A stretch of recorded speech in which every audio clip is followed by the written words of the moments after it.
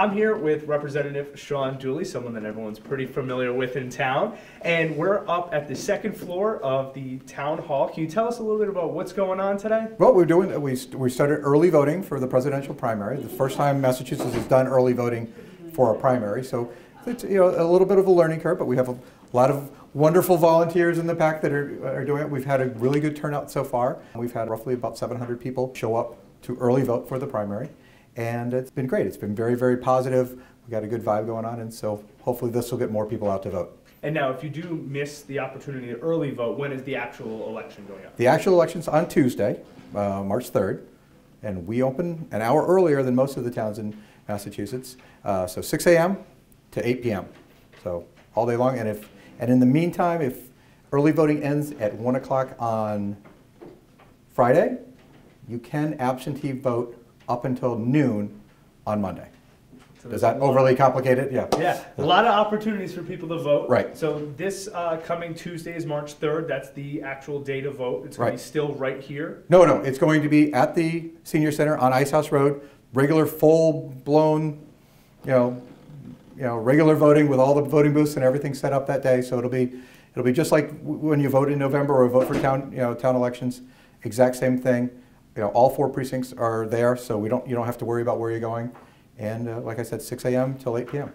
And then we actually have a town election as well coming up. Right. And that's when is that going to be? And that's on the 30th, and I think we're finishing up the ballots right now, and so those will get posted on the town clerk's website any day now. And so that'll be the 30th, and that will also be over on Ice House Road at the Senior Center. Fantastic. And as viewers should know, and they might be a little confused as to why their representative is here for town elections, can you tell us a little bit about, it's a huge favor that you're actually doing for the town of Medfield. Yeah, I was going to say, I love elections, it's a lot of fun, but I used to be a town clerk, and the Medfield town clerk for the past 25 years retired on Valentine's Day.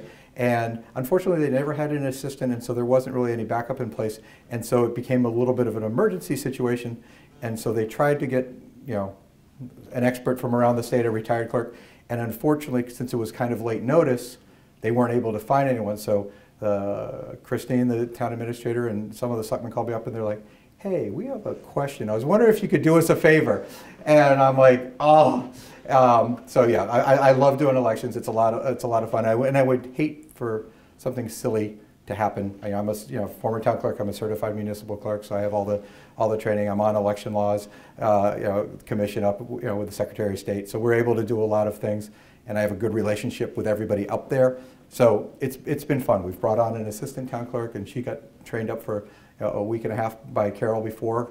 And so it's I think it's going to go great. I'm very, very positive. I think it's going to be a lot of fun, and the plan is to go off without a hitch. That's awesome, and I know I speak for the rest of the residents of Medfield when I say thank you so much. No, I'm very lucky to have a representative who can step in like that. Yeah, I was going to say, my wife is a little, she's like, "Now you're doing what?" Yeah, exactly. We're getting a babysitter. Why? Okay, all right. So it's been a little bit of a, interesting between having 4 kids and my day job being a state rep, so I've had to go back and forth to the state house a couple times in between. But it's been good. So and the people here are lovely, and we have a ton of great volunteers and poll workers, and so it's been a really, really fun experience. So I'm looking forward to Election Day.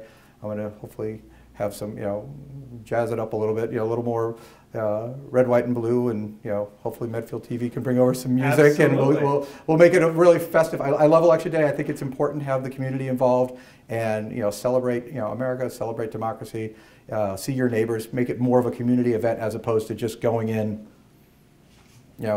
pressing in, vote, and then leaving. Try to make it fun and get a lot of people there. We're hopefully going to have a bunch of the kids from the high school, doing some of their service hours. They're going to be helping. I bought a bunch of American flags to give out to little kids, and we've got the I voted sticker. So hopefully, not necessarily a carnival-like atmosphere, but a very fun, quintessential New England, That's awesome. Town event. Absolutely. Well, thank you so much for doing this. Thank you thanks for stopping by and saying hi. Yeah. Make sure everyone comes out and votes.